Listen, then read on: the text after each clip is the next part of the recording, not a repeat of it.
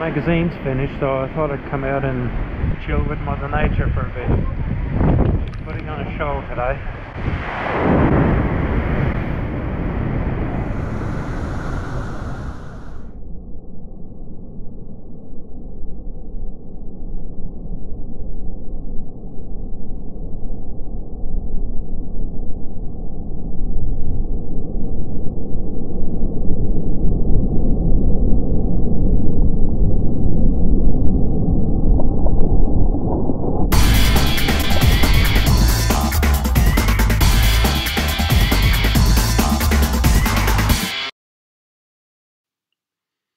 Now, the magazine has of course been published on the 1st of June and it's now the 4th, but I still want to continue producing this series of videos to show how the whole thing came together. So in this video I'm putting together a 2-page spread.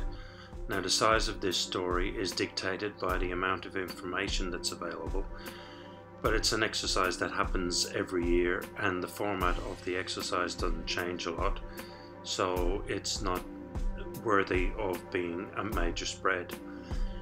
That said, of course, not every story can be a major spread. There are big ones, there are small ones. This one is a small one.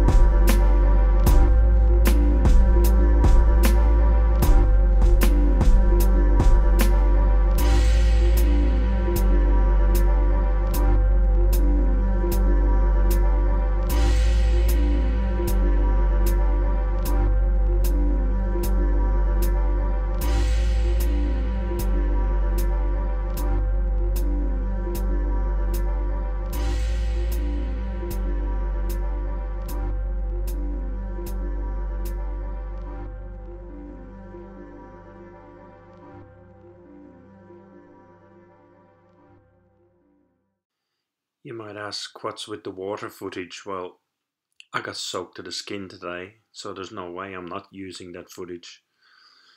Aside from that though, I don't think you need a running commentary on what I'm doing with this spread. It's pretty obvious, I think. It's just a 2-page spread and it's coming together nicely. For me, it's a matter of presenting a story that deserves to be told, but with scant information. It's adding some life and some impact to some photos that are just a little bit flat. This photo, for example, needed cropping. The photographer was too far away and the battlefield too big, yet the subject was quite interesting. I'd not seen these trucks used before with the palletized load system and artillery, so that's a first for me, so that's an interesting thing to zoom in on. I also wanted to use some people in this spread. This story is all about the people and the audience, so it didn't make sense not to have some people in the spread. And the first choice of person was a no-brainer. A young soldier here brandishing a piece of kit that's topical at the moment, i.e. drones. so that was easy to pick. The other one, not a huge fan of this photo. It's obviously a stage PR type photo, but at the time there was nothing else available. Some others came along later on, but the job was already done, so I didn't change it out. Now, with the photos in place and a little bit of space on the page, and the story being so short, this was a good opportunity to spend some time on some good captions. I could add some extra information to the story and some extra readability to the story and fill up this white space that I'm left with.